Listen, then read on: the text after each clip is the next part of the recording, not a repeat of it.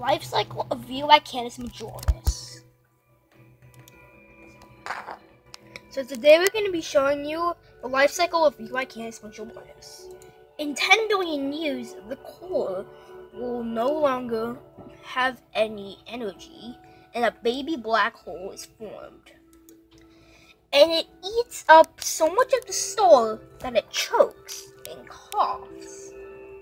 This results in a bunch of solar flares coming out of the side of the star.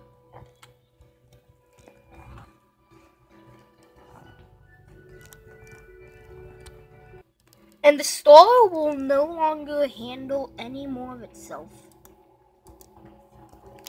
And the black hole eats up the star.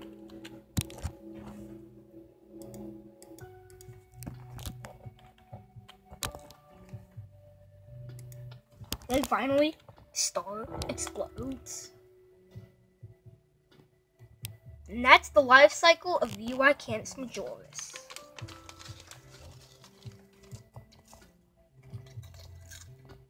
Sticky. Okay, so we're gonna try to see you later. Bye.